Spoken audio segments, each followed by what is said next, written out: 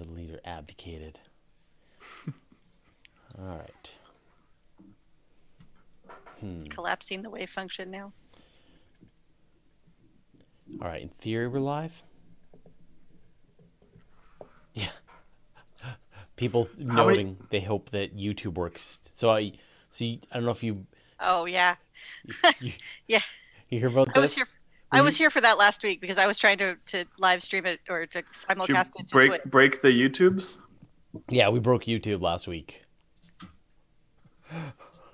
Tusk. It was it was pretty funny. So, we started, and some people were watching it, and then people were trying to like rebroadcast it, and they were using other services like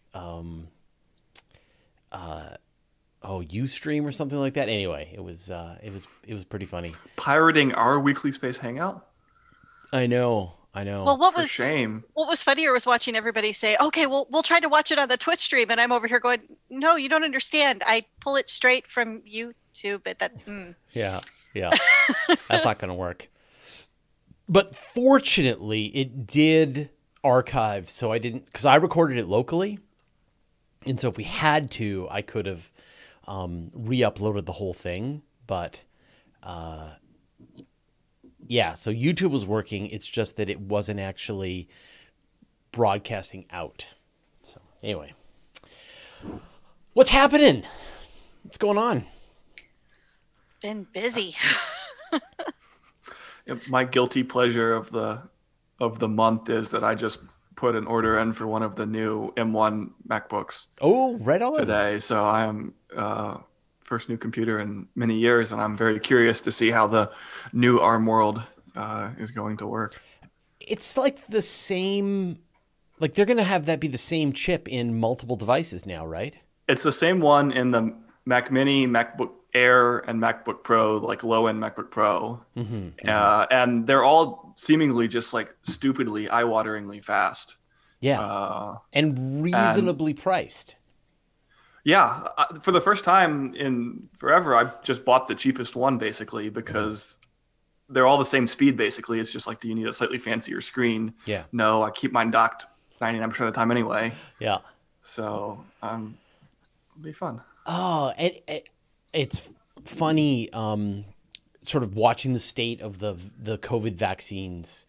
They recertified the Pfizer one for like 95%, the Moderna one's 95%. So on the one hand, you've got all of these vaccines coming online at really high, like a coronavirus vaccine at 95%. Like, have they cured the common cold once they're finished with this? Well, I think that's what's so exciting about, especially the Pfizer and Moderna, is they're using this new messenger RNA technique. Yeah. Like nobody's ever made a vaccine this way. Yeah. And to have the first time you try to do it work two separate ways in less than a year with this technique that people expect to be very flexible, seemingly safe.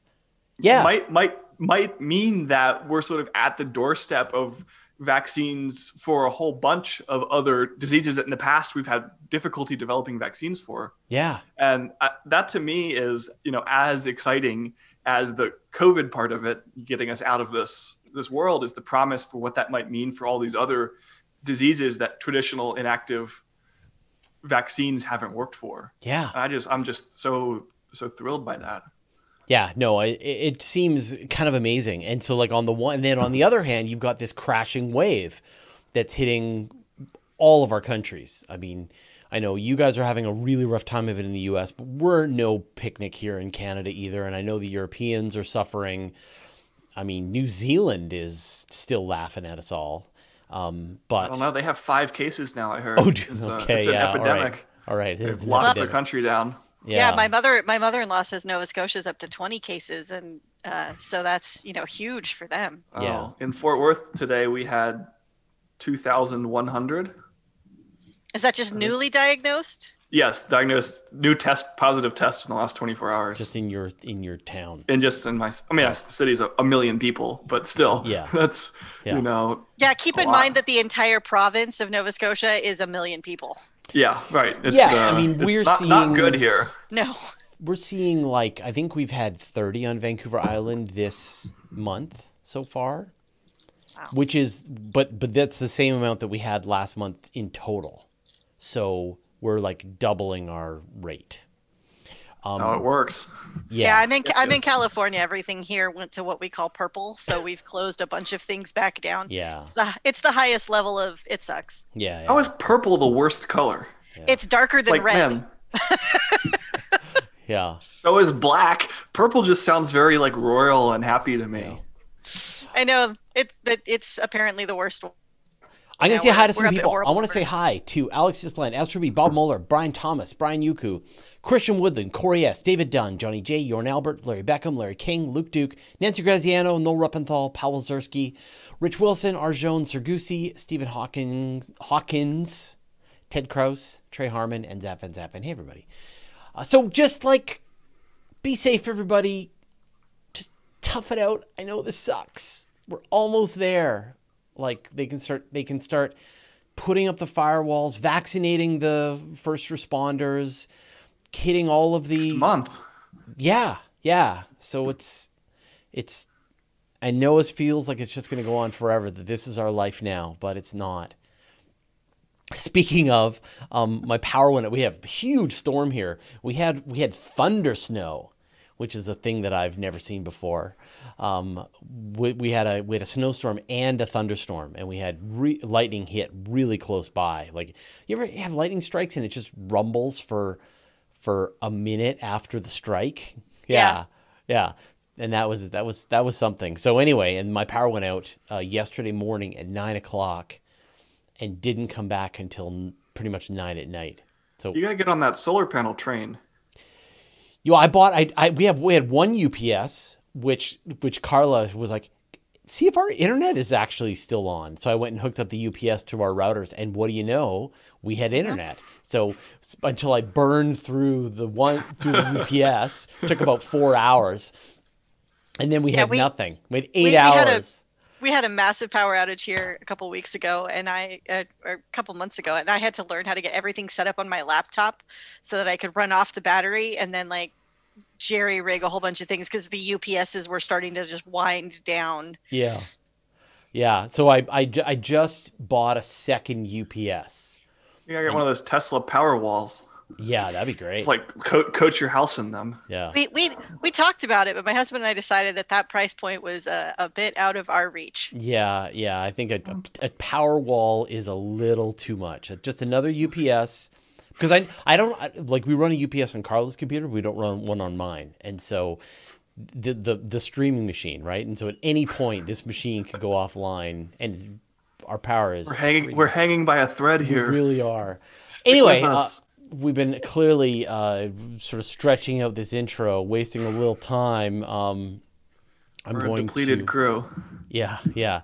All right, I'm going to put you guys back in your boxes. We will get started.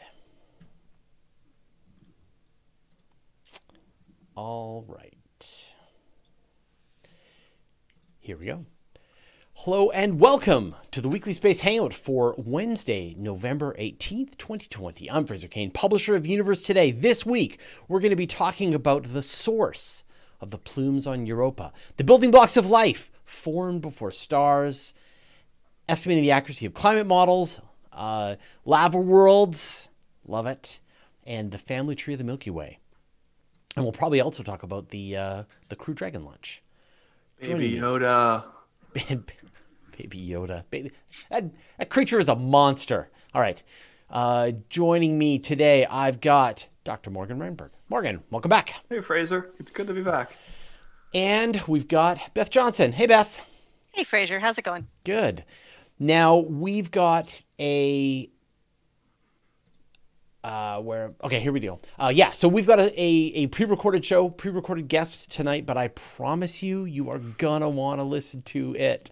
It's Dr. Ralph Lorenz. He's a planetary scientist, aerospace engineer, and he is the architect of the Dragonfly mission, which is, of course, the drone helicopter that's going to Titan. So if you want to know anything about that, you're gonna want to listen to this interview. It was a lot of fun, and that's got to be like the coolest space mission in like the last 20 years. Yeah. It's unbelievable. I'm so excited that they're sending a nuclear powered helicopter to Titan, and yeah, it was an absolute honor to be able to talk to him. So I don't even know how long the interview is. Hold on, you're gonna see the interview for 1 second, or will you? Yeah, you will. Okay, hold on, you won't. How long does it go for? Yeah, it's a long one. Okay, so it's 30 minutes. All right, so buckle up. So we will go to about the 30-minute mark, and then we will get on with the interview portion. And again, like I said, please definitely watch the interview. I think you'll really enjoy it. All right, before we get into this week's episode, I just want to give a huge thank you to our good friends at the Weekly Space Hangout crew. They are, of course, our executive producers of this show.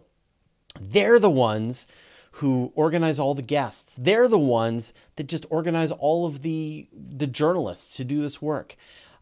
We could not do this show without them.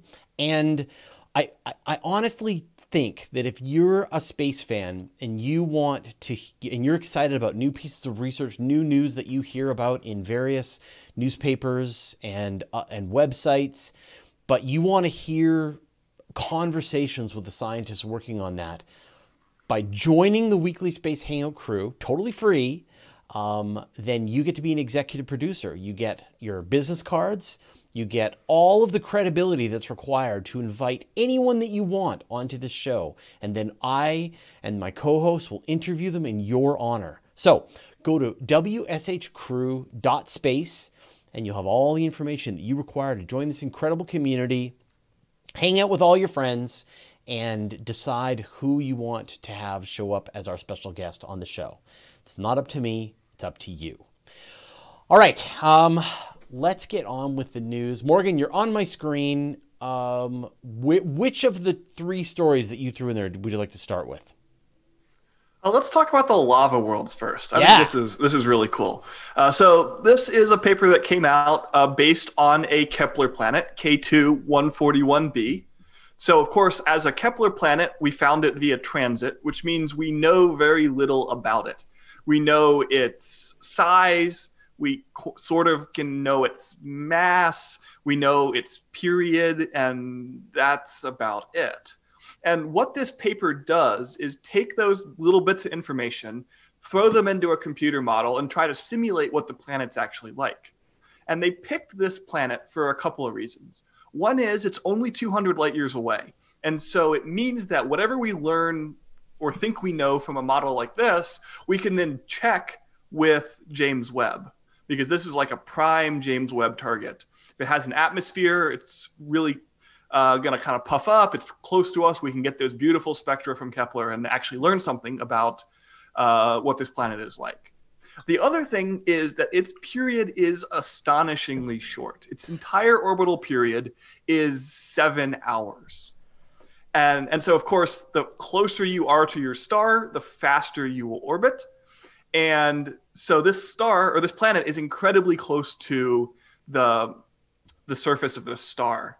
And in theory at least, it's like a super Earth. It's got a mass of about 5 Earth masses. So if you take this rocky super Earth planet and you move it really close to the star, what do you get? So they threw in what we know, they put it into the model, and they tried some different compositions for the planet, like different kinds of rock and stuff, and it turns out it doesn't really matter. They all give you basically the same result, which is this sort of like lava hell world.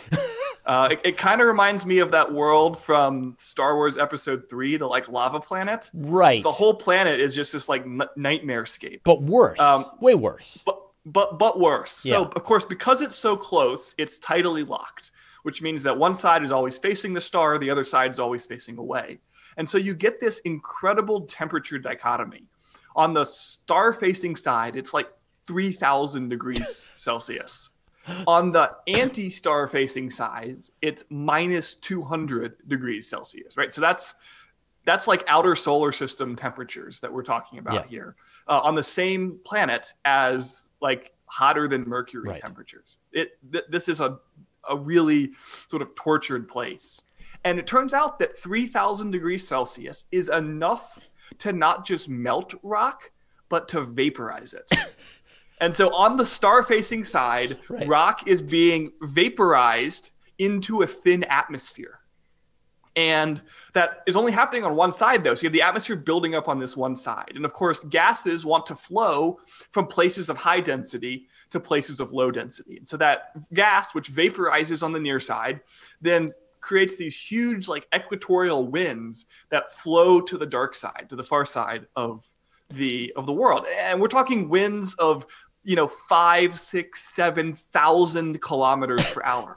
So this is winds of vaporous rock blowing at 5,000 kilometers an hour. And then they reach the dark side, and suddenly it's not 3,000 degrees, it's minus 200 degrees. And so it starts to rain. And it's raining liquid molten rock. And this is happening, 5,000 kilometers an hour of air, basically, is a lot of air. So as it's like raining out in this like rainstorm on the far side, it's building a lava ocean that could be up to 100 kilometers deep. And then that ocean, because it's all piling up, you can imagine what happens when you pile a bunch of stuff. It starts to run back down. And so that lava ocean then runs back in these rivers of fire back to the hot side, where the whole process starts again. Wow. And so you have a system that looks remarkably like the water cycle here on Earth, where you have solids and liquids and gases and the same material being recycled over and over again, except instead of water, it's molten lava. Right. It's funny that, like, we always talk about how Titan is like the water system that we have here on Earth, except it's methane there. And then we talk about Pluto and how it's like the water system, except it's ammonia glaciers. But to go the other way, to go hotter, and then you turn it all into just rock. And I guess there's nothing that can make the mountains. Yeah, I mean, probably there are mountains that are formed on the far side from where the lava has flowed the other way under the cool side and is solidifying. And you could imagine sort of it building up this like cup-like, and this is me speculating, you can imagine it building up this sort of like cup-like structure that is even going to sort of help push the lava back towards the hot side, because it will freeze so rapidly on the cool side. Wow. So would these kind of look like almost shield volcano type styles? That's sort of what I imagine, but not nearly as symmetrical, I think. Because you have this sort of cold weather front where this precipitation is going to be happening all along this like disk at the boundary of the freezing temperature of the rock, that is happening all over the planet in this sort of like weird circle around the planet. Wow. And so we'll be able to learn like at least what kind of rocks we're talking about when we look at the spectra from James Webb. And we might even be able to learn things like the wind speed for sure, because we can see in the spectra, we can see that being Doppler shifted at thousands of kilometers per hour. And we'll be able to suss out what's kind of going on here. And so I like this because it's a reminder that like super Earth does not mean Earth-like. It doesn't even necessarily have to mean, and like rocky doesn't have to mean rock. It just means, silica is there. Yeah. Well, the technical term is, I think it's telluric, is the technical term for a planet made of rock and silicon and oxygen and not gas. And that way you don't sort of fall into that trap of calling it Earth-like, making it sound like it's terrestrial.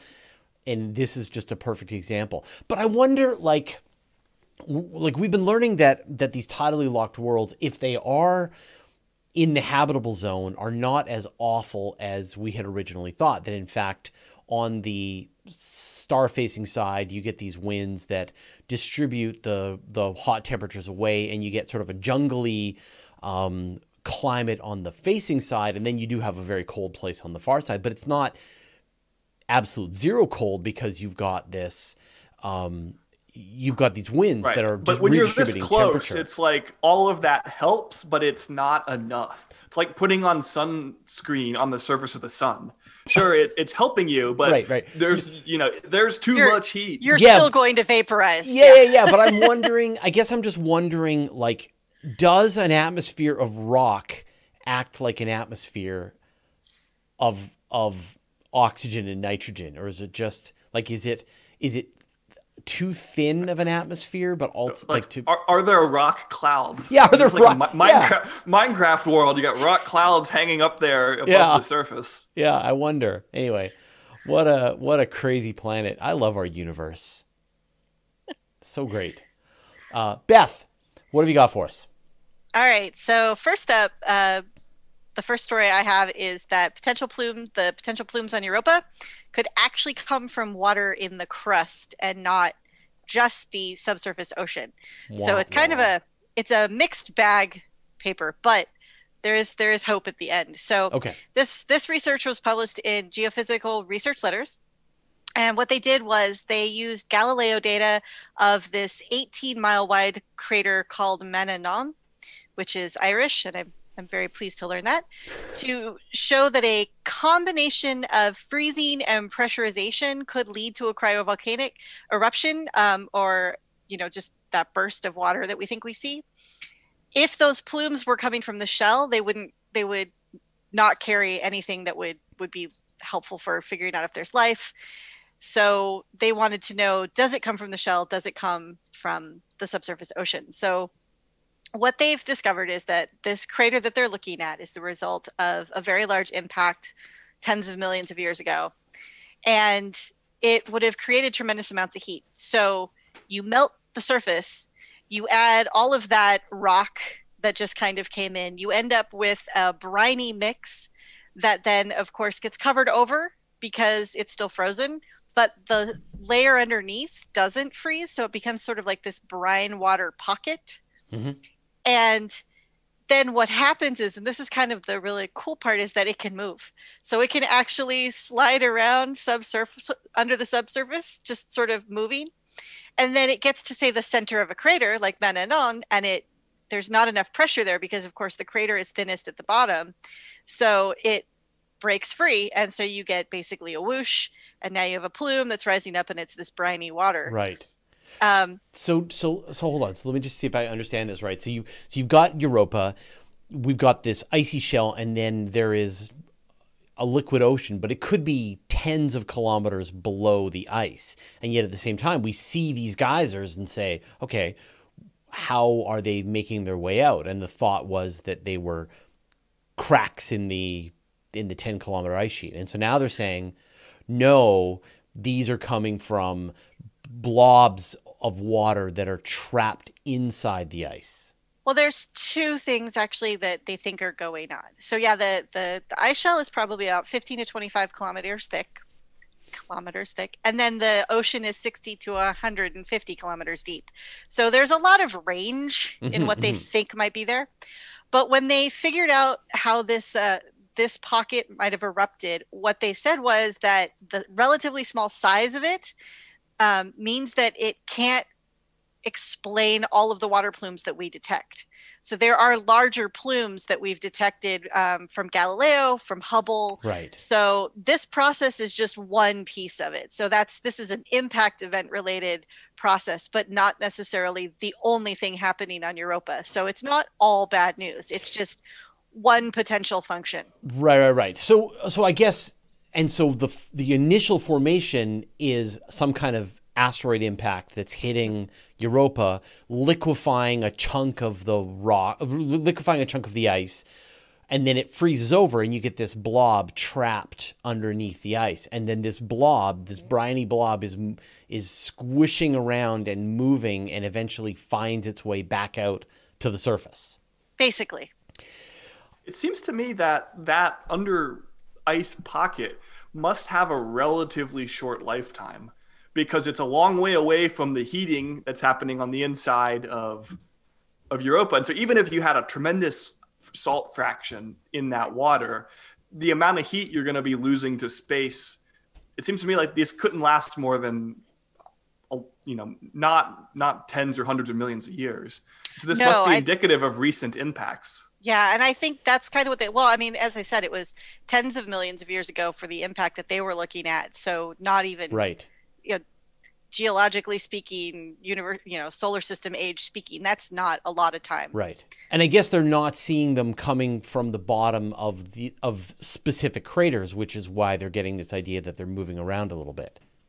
Right. Well, and so there's a structure in Mannanon that they've found. It's kind of a spider web structure. So it comes right out from the center, and they think that's where this is erupted and, of course, broken the ice sheet a little bit. And so it's fractured in that pattern. Yeah, right. Sort of snowflakey. Yeah. That's cool. I mean, you know what we should do? We should send multiple spacecraft to Europa to look into this.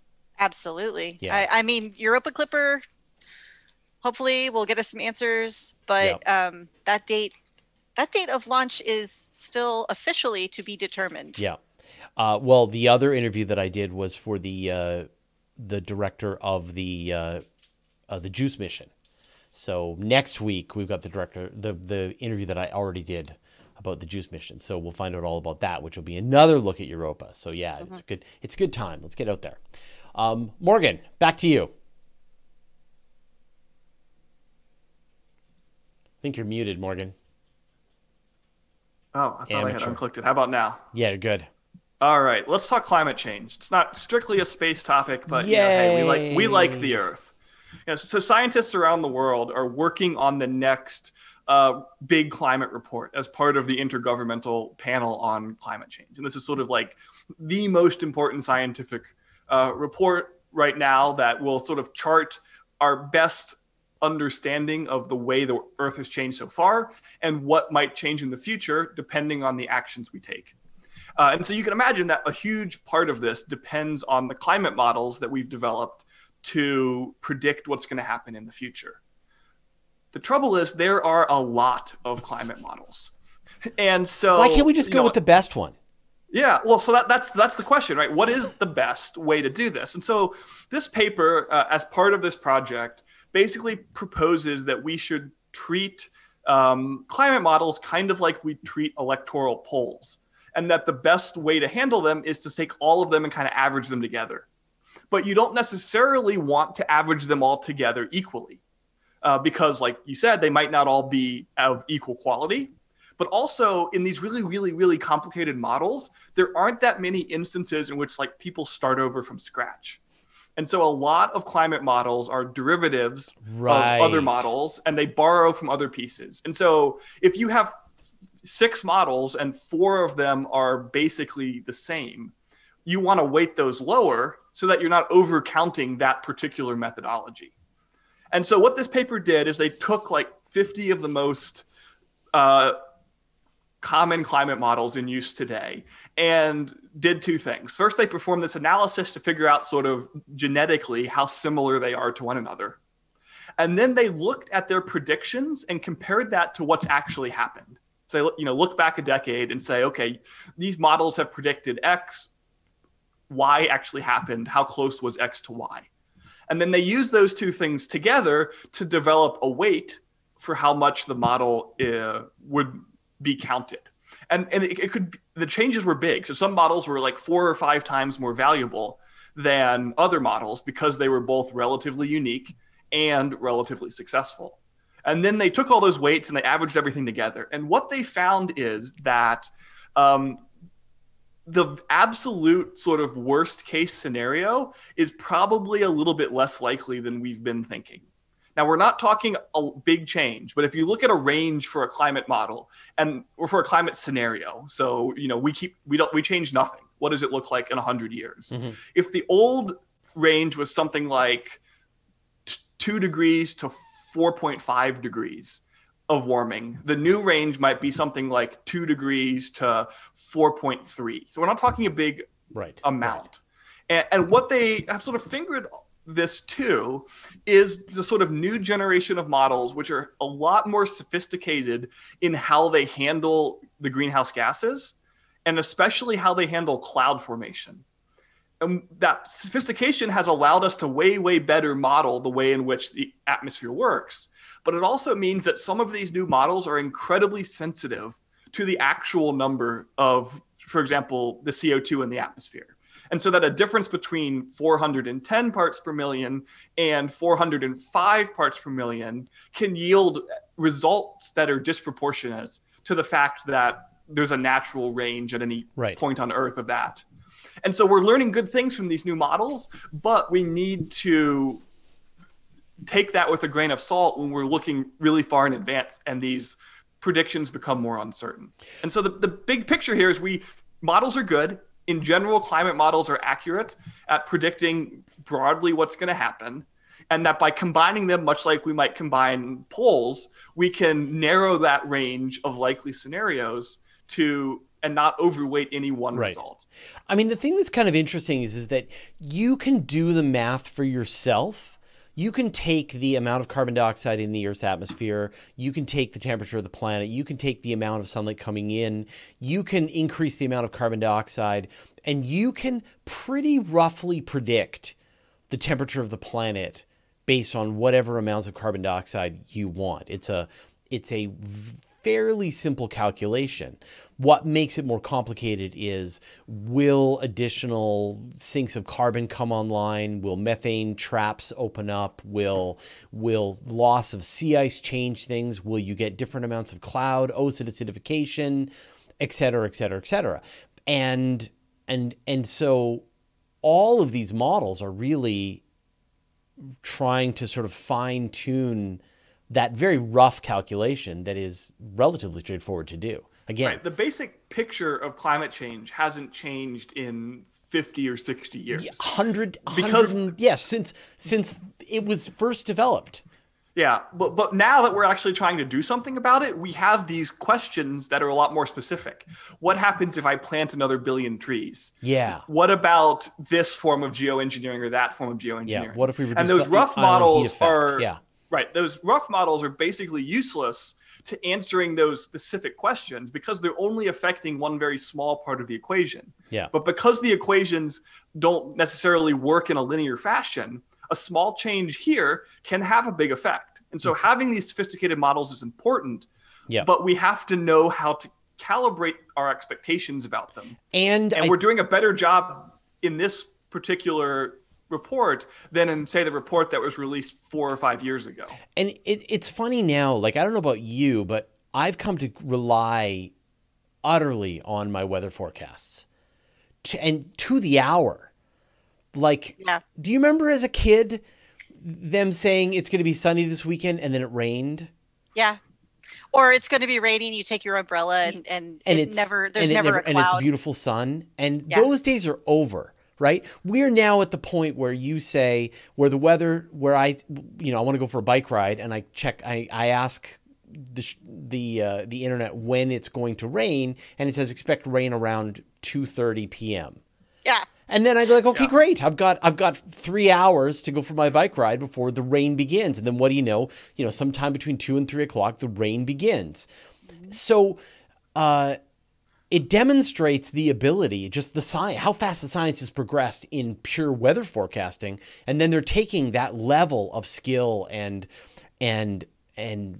calculation and all that, and bringing that to bear on this far more complicated long-term issue of the climate. But you can see it; it's incredible. Yeah, I think I've mentioned on the show before that if you sort of crunch the numbers, hurricane forecasts today are more accurate 5 days in advance than they were in 1990, 2 days in advance. Yeah. And that's not some like sea change in how we forecast hurricanes. That's like a 5% improvement every year for 20 years. And that kind of accuracy is saving lives. This year has seen more hurricanes than at any point in recorded history. Yeah, 5 days tells you when to evacuate which places. Right. The risk of dying in a hurricane today is lower than it's ever been because we can say, yes, on this side of the highway you should evacuate, and on this side of the highway don't. That way we don't crush the capacity of the road, and we can make these determinations. Yeah. And now we want to take that and expand it to the whole planet. And you can see that that there are these moments where you're saying, okay, let's not get to the point where the methane starts to bubble, the methane hydrates start to bubble up, or let's not lose the pole ice cap in the wintertime, which is kind of lost. But anyway, let's minimize the amount of loss from green, et cetera, et cetera, et cetera. That each one of these major events that we can delay gives us a chance to minimize the overall disruption down the road. And I think it's great to see these models coming together and the skill. I mean, unfortunately, the terrible thing is just that they've got all this data now that they can put against that they can back check against their models. And every year that goes by, they get more data or more time to check back and see which was accurately correct. But you look at those numbers and you look at 2060, 2080, 2100, and you're seeing temperature increases of 4 degrees. Like, how can that not be a bad thing? Oh, anyway. All right. Well, I think we actually we've run out of time because the interview, I apologize, is so long. I thought it was going to be really short, not like a more 15-minute interview, but actually it's fairly long. So let's wrap this up. Give Morgan and Beth a chance to enjoy the rest of their evening. Morgan, you're on my screen right now. What are you working on? We're still open once in a while at the Fort Worth Museum of Science and History. We're open on weekends for now. And of course, we're monitoring the COVID situation in Texas carefully, but we've still have a great climate change exhibition that I put together in the last year up for the rest of the year. So I encourage you to come down and see some of the tools that we're using to make those predictions and forecasts. And of course, you can always find me on my website, morganrenberg.com. And you did that, you worked on that lava story.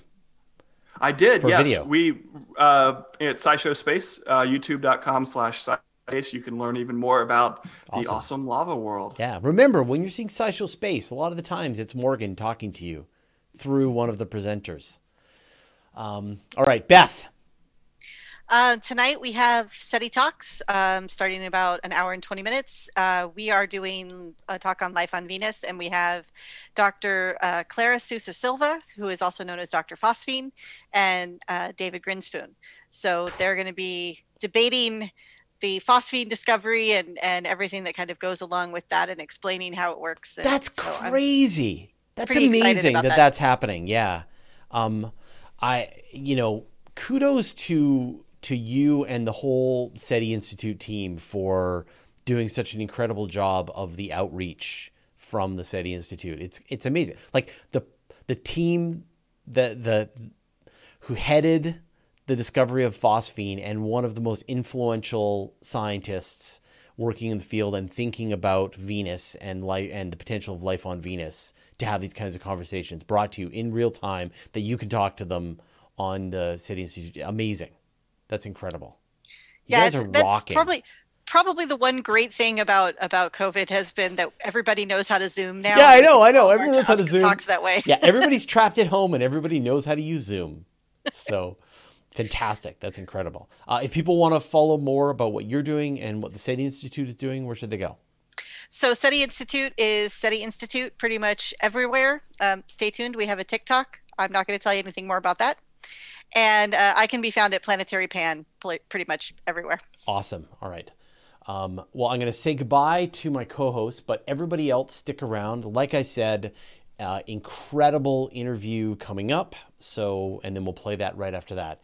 So thanks, guys. And I'm going to say my goodbye now to everybody, and that way I can just shut down the stream once we get to the end of it in about 30 minutes. So thank you to all the moderators. Thanks to our entire community, everybody watching today. We really appreciate having you join us, and we will see all of you next week. All right. Stay safe. All right. Stay safe, yeah, everybody. Stay safe. We're almost through this. We can make it. Okay.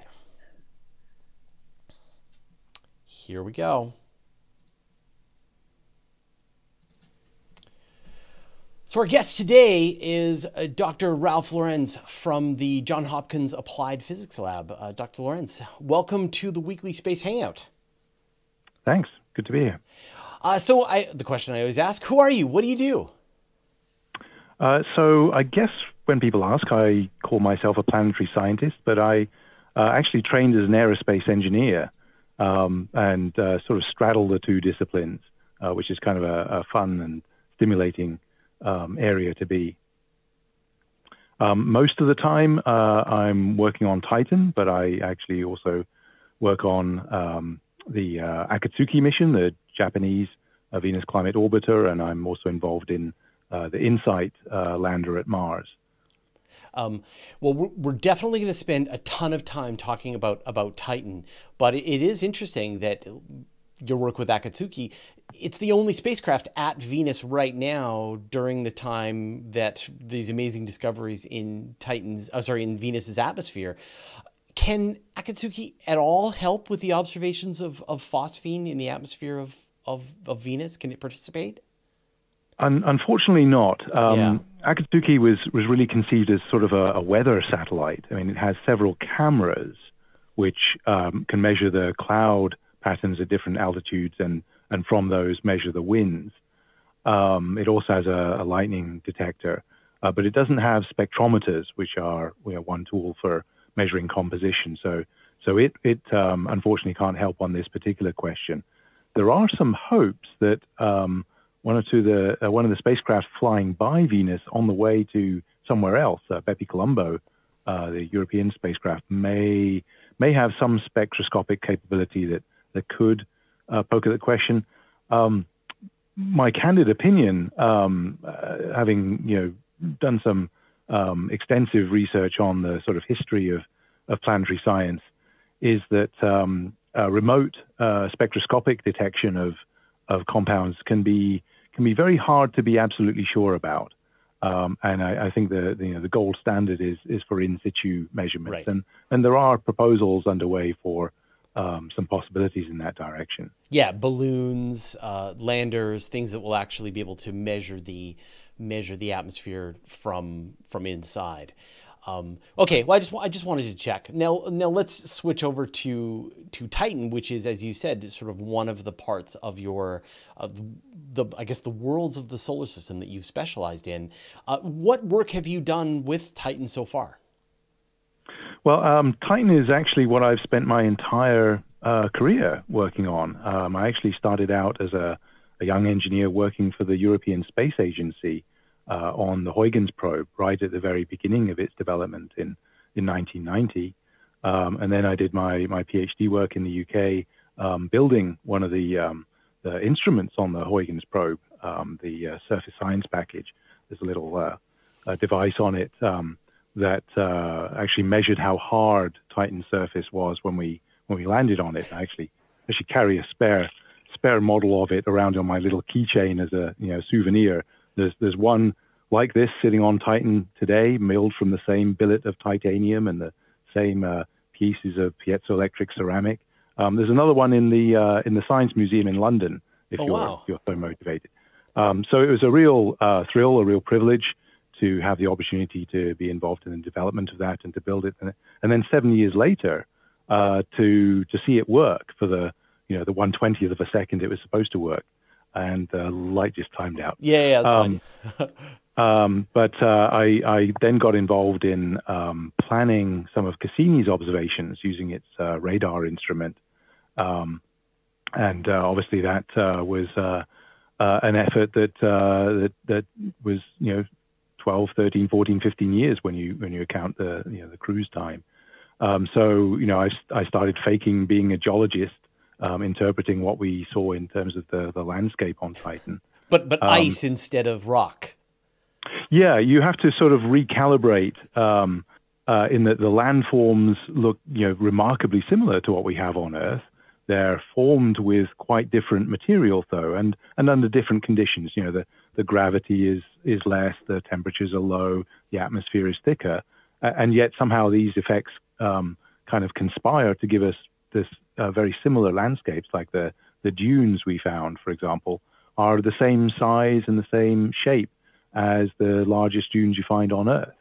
Yeah, it's Even though quite they're made stunning. in very different situations. I mean, I can't think of a place that has gone from really total mystery to the level of understanding that we have today. I mean, for the longest time, even with the Voyager spacecraft, they didn't have the capabilities to really peer through the atmosphere through the cloud deck and see what was going on down on the surface. It took Cassini and Huygens to get us that next level of what's going on Titan. And we've gone from this completely enshrouded world to this place that has, as you said, it's like a shifted the entire geologic water system. Everything's just shifted one element, or I don't know, over. So the rocks are made of ice. The water's made of like methane. Right? It's so weird. And then it also possibly has a water world underneath that, just like Europa or Enceladus. So it's the whole package. And a thick atmosphere, and it just goes on and on. It's got something for everyone. That's the real takeaway, and it's been very intellectually stimulating for me to have to sort of touch on all these different disciplines. I mean, I kind of got into this wanting to work on spacecraft, and it was almost by accident that I sort of learned some aerodynamics and so on along the way. And then you get to Titan and you find you need to understand the organic chemistry. And there was proposals to have a floating capsule that would sail on Titan's methane sea. So then you have to become an oceanographer and figure out, how big are the waves going to be and all that. So, yeah, it's a fascinating place. Well, and I know that there's also a possible mission in the works. People are considering a submarine to go to.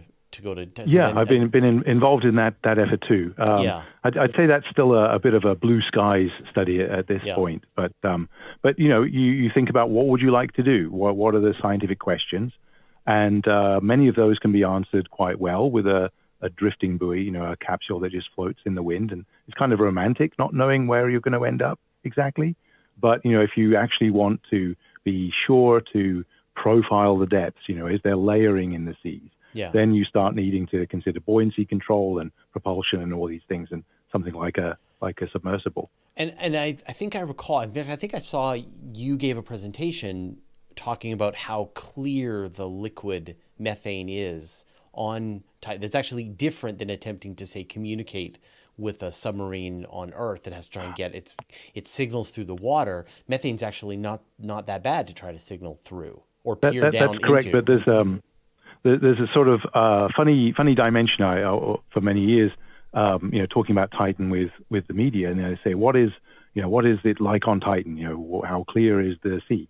And my retort is, well, how clear is water on Earth? It depends, right? The Dead Sea is very salty. There are freshwater lakes. There are muddy lakes. There are green places with algae floating in them. And I'm sure Titan has some places that are where the liquid is turbid, but there are others where it's probably crystal clear.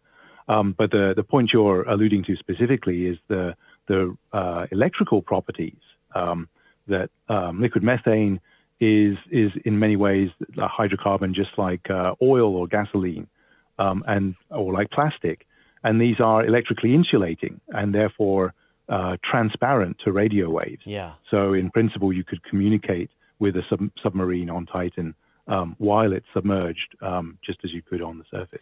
So what are the biggest mysteries right now that you have about Titan? What would you love to be able to know? Yeah, well, I mean, it's such a diverse place, and there's all kinds of places we'd love to explore. And that was really the big sort of challenge is, in a diverse world, where would you pick to land?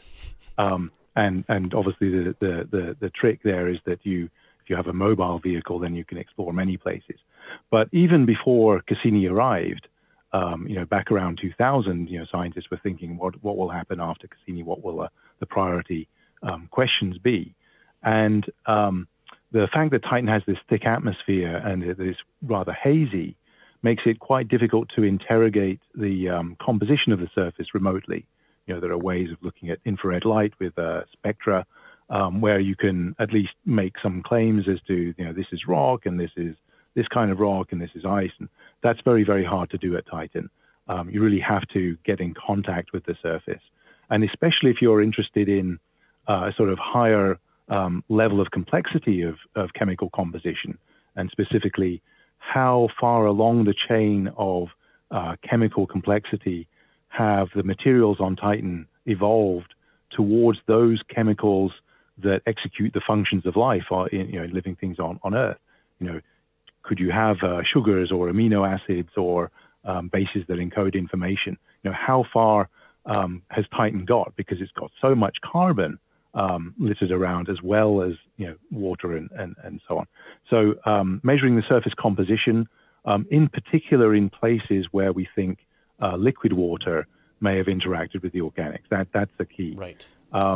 And just as Earth is too cold a place for liquid rock to persist on the surface, so Titan is far too cold for liquid water to hang around. But in certain environments, perhaps volcanic, or where you have an impact crater where a bolide has hit the surface at high energy and has excavated a big structure and exposed material from underneath and melted some of the material, that gives you a very interesting chemical synthesis opportunity, right, the products of which are just sitting on Titan's surface, frozen, right, waiting for us to explore. And I think that's what makes it so fascinating, is that you've got this situation where on Titan, you've got on the surface, you've got all these wonderful raw ingredients, all these hydrocarbons, which include hydrogen and carbons, all of these things that are so useful for life. And then potentially below that surface, you've got this water. You mentioned one idea that, a meteorite strike can break a hole and allow these two environments to come together. And that's when you might get those chances for life where chemistry meets water. Liquid water is what you really need. Do you think that this is a one-time chance, or do you think there are any active processes that are happening today that are keeping it circulating? Well, the information we have from Cassini suggests that the ice crust on Titan is maybe 100, maybe 150 kilometers thick. So the surface is really isolated from that interior liquid water environment. That may have been different, 4 billion years ago, right, but now we think they're pretty isolated. There are one or two features that may be cryovolcanic. Whether that represents material that's come all the way from the ocean to the surface, or it's a manifestation of some near-surface melting, we don't know. The opportunity for this chemistry with liquid water interacting with the organics on the surface, that may be driven by the energy of the impact itself, that just the top part of the crust gets melted. And in fact, we see the same thing on Earth. Some of the world's richest nickel deposits are yes, at an impact structure in Canada called Sudbury. And, there the rocks all melted with this giant impact, and the heavy iron and nickel sulfides kind of settled to the bottom. And it takes thousands of years for this stuff to freeze solid, because, it's tens, hundreds of meters thick. And similar melt deposits on Titan would have taken, thousands of years or more to freeze solid, which is a long time to do the chemistry, and is not something you can replicate in the laboratory on Earth, right, at least right, not with the 3-year research grants you get from NASA. Right. So then let's talk about sending a nuclear-powered helicopter, and I know that every part of what I just said is wrong, but a nuclear-powered helicopter to Titan, which is, of course, the Dragonfly project. Right. Yes. Let's attack what you just said piece by piece. An RTG-powered, flying vehicle. Yeah. So a key point is that the Titan is 10 astronomical units from the sun, right? 10 times further away from the sun than we are. So it gets 100 times less sunlight at the top of the atmosphere, and because of all the haze, right, only a tenth of that gets down to the surface. So solar power is just completely unfeasible. Huygens was battery powered, and it worked fine for 3 hours. But if you want to have a sustained investigative exploration, you need a prolonged power source. And so radioisotope power is frankly the only practical option there. Formally, the use of radioisotope power sources is subject to the National Environmental Policy Act. So there's some formal approval processes before that's kind of a formal thing. But it's a fairly known technology. Yeah. Yeah. Practically speaking, this is what Dragonfly was designed to use, and it's what's being used on Curiosity and on its way to Mars again with Perseverance. Yeah. The vehicle is an octocopter, so a dual quad, we like to say. So two rotors on each of four corners. So it's a lot like a big version. I mean, the vehicle is more or less the size of the Mars rovers because it's using the same power source. That's amazing. But two rotors at each corner, so it's like a little quadcopter you buy at an airport gadget store back when people went to airports. But by having two on each corner, that gives us a little bit of redundancy, right? We could tolerate one or more motors failing if it came to that. So the vehicle can basically charges a battery up. Titan's diurnal cycle, its day-night cycle is 16 Earth days long. So we're on the dark side of Titan and unable to communicate with Earth for 8 days at a time. So we just sort of sit there and we charge up a big battery using the output from the radioisotope generator. Oh, okay. So it's not directly powered nonstop. Okay, now I understand. Yeah. So a very important other point is that Titan is very cold, right? The thick atmosphere is at 94 Kelvin or minus 180 Celsius, whatever that is in Fahrenheit. And so to stay warm, we actually draw in what might be considered waste heat from the radioisotope generators. So it's not just giving us 100 watts of electrical power or 70 watts, depending on what time, but about 2 kilowatts of heat. Right. And the walls of the vehicle will have a thick layer of insulating foam, and we're really using that heat to stay warm. That's a very important point. It's not just the electrical power. Right. It's the same. I mean, it's the same thing that in the end wiped out Spirit, was not being able to keep itself warm enough to be able to keep its batteries working. So after the Titan night, during which time we've charged this battery up, then the battery is full, and it will let us fly for something like half an hour. And we're burning like 10 kilowatts or something. I forget the current number when we fly, which is 40 times less than you would need to fly the same size vehicle, same weight vehicle on Earth, because Titan's gravity is 7 times less. It's about the same as the Earth's moon, and the air is 4 times denser. So it's so much easier to fly on Titan, and that's what we exploit. So I like to say in one of these half-hour flights, we might be able to go as far as any Mars rover has ever driven. Right. So then, I mean, what is the advantage of having a vehicle that allows you to make these multi-kilometer science hops? Is it too fast to do science? Do you still have to stop and actually look at things from the ground, or can you gather a lot of information while you're on the move? So the key science, right, the chemistry, understanding what Titan's surface is made of, how complex has this chemistry got, that's something we do on the surface, landed. We have drills, one on each skid, and a little vacuum system that sucks the drill cuttings into a very sophisticated chemical analysis instrument. That's the key science. We have panoramic cameras. We have a weather station, the seismometer to measure how thick that crust is. All that science is done on the ground, and we're flying only for 0.5% of the time. That said, we are doing science when we fly. It's a great perspective of the landscape, and we'll also profile the atmosphere. Look at the methane humidity and how the temperature changes with altitude and so on. So the flights are going to be spectacular, but the key science in a way is what we do on the ground. So in a way, we've often referred to it as a relocatable lander. Because most of the time that's just what it is. Yeah. The value, of course, is that it lets you first decouple the most scientifically interesting places which are where liquid water will have interacted with the organics associated with an impact crater called SELC, and the safest places to land. Right, we just have the Cassini data to go on, which is very good, and we can identify some of the terrains we see, like these sand dunes.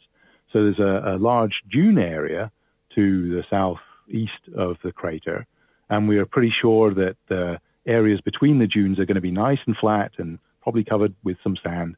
And so we'll land first there because we're pretty sure that it's going to be safe to do so pretty much anywhere. Yeah. And then we'll have a lot more information from the aerial flights. And we can take off, we can fly somewhere that looks promising, and then come back to the place that we know is safe, right? And then look at it on the ground and figure out, is this the right place to go? And then we can sort of fly out over a third place, scout it out, and come back to the second if we're happy with that. We can sort of do this leapfrog.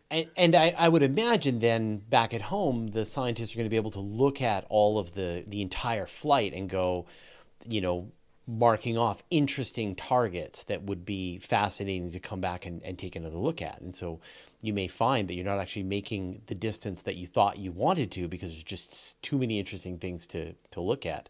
Whenever you go on a geology field trip, there's these these two factions. There's the people that want to walk fast and get as far as possible, and there's the ones that are like looking at every little rock and learning everything they can about it. And that will be an interesting dynamic tension to resolve. I'm sure there'll be robust debates about that. It's funny. My wife is a nature photographer, and she focuses on insects.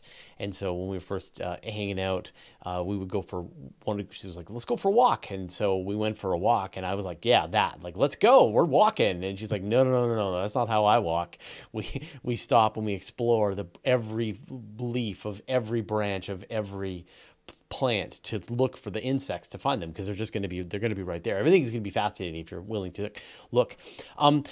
With Curiosity, I mean, a lot was done in choosing the landing site to give Curiosity, it went to Mount Sharp, and it's going to be going up this landscape that is sort of like this natural museum exhibit where you can go through all these different layers and see back through the history of time on Mars.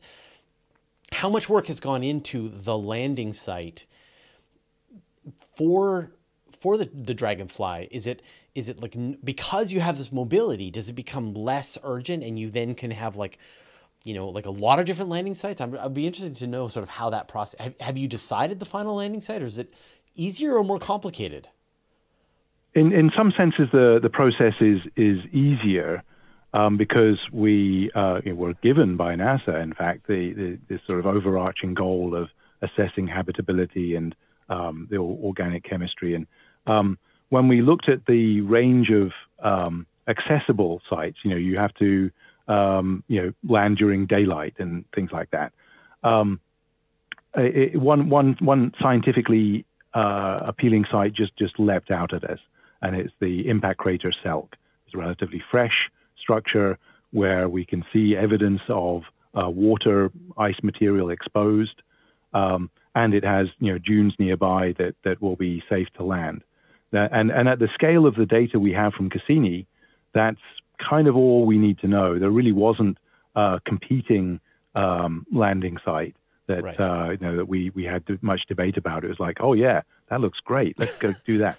Now on the smaller scale, once we get there, there are probably going to be outcrops of icy material perhaps among the dunes, and we won't need to go all the way to the crater. We'll know so much more when we get there. But at some level, all of Titan's going to be interesting because we just haven't accessed that world with the sort of instrumentation that we can take with us on a new mission. And there's no way you could get anywhere near the poles? One can never say never. Right. So our basic plan is that we will make one flight every other Titan day, so roughly once a month, and we can we can fly, maybe it's 20 kilometers. Right. That's still under revision. But if you do this leapfrog thing, then 24 kilometers is sort of 2 steps forward, 1 step back is 8 kilometers formal advance. So right. You can do the math. Yeah. In 3 years, that's 36 months. That's 36 times 8. That's a few hundred kilometers. Right. But the seas at Titan's North Pole are several thousand kilometers away, and they're in winter darkness when we arrive, and we can't see them from Earth, so we couldn't communicate directly. So I think it's unrealistic that in our nominal plan that we would go all the way to the seas. Now, and that's why you're thinking about a submarine. Yeah. So, there's almost no platform, no vehicle that you can imagine that actually wouldn't make sense on Titan somewhere. Yeah. There are places where a rover with treads would make sense, but there's other places where that might get stuck. And there's, balloons would be great for some places and seasons, submarines for others. Yeah. It's a whole different set of questions. Yeah. We will only see a region with Dragonfly. I mean, we'll get spectacular views over tens of kilometers, kind of airplane window views, and we'll sample the surface at perhaps dozens of locations. But that doesn't go anywhere near addressing the full spectrum of Titan's diversity. It's like saying, to a first order, we can explore all of Maryland or Massachusetts or something. But does that tell us what planet Earth is like? Not completely. There's still a very important role to map Titan fully from orbit. Cassini was just flying by and got these kind of strips. We've only seen maybe half of its surface with any geologically useful resolution. And we could, with the right instrumentation, do far better than that. You look at Mars exploration. Mariner 9 in 1970 mapped at a few hundred meters resolution, but now we have cameras that are imaging things this big, and you see so much more at that level of detail. And Venus, mapped by Magellan in the early 90s, was only mapped as well as Mariner 9 mapped Mars. Yeah, it's still so Venus has a lot of catching up to do. Hundreds of meters and Titan has a lot of catching up to do as well. I can't believe that we really just have literally one picture of the surface of Titan from Huygens. And we had no right to expect that, by the way. I mean, I mean, when we were designing Huygens, we had no idea what we were going to land in. It might have been a sea of liquid methane. It might have been sand dunes. It turned out to be a stream bed, and perhaps one of the most interesting landscapes we could have seen at that scale. Or the parachute might have just draped on top of the camera. We wouldn't have seen anything. We were very fortunate. Yeah, but and so in another decade and a half, 2 decades, we'll see some more pictures from the surface of Titan. I can't wait. And a lot more pictures and a lot better quality. Oh yeah, it'll be it's going to be tremendous. Yeah. Well, Ralph, thank you so much for taking the time to chat with us today. If people want to follow on your work and the mission, where should they go? Yeah, so we have a great website. It's dragonfly.jhuapl.edu. And if you Google me, you can find me and find out about my books on Titan and Cassini and other things. Wonderful. Well, thank you so much for taking the time to chat with us today, and good luck. And I'm glad that this mission is going to be happening. I cannot wait. It's thrilling. It's great. Yeah. Right. Thanks a lot, Fraser. Take care. Have a good one.